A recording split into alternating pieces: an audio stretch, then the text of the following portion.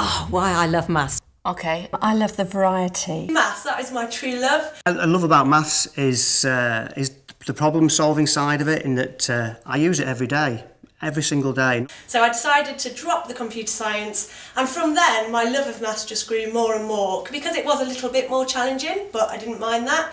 I worked hard, I got the grades that I wanted to get, and I got a big reward from that. I got my degree and I got a great job in the maths sector because of that.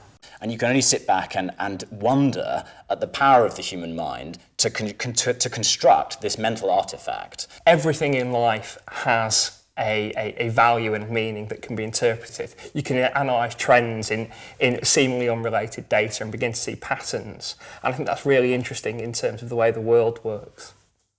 I think mathematics is a beautiful subject, and it's a very artistic subject. I love maths in how it can help with physics, how it can help with engineering, and how it can help with music. I'm also a musician, and I love maths in terms of music. And I continue to love maths because I just get a lot of fun out of it.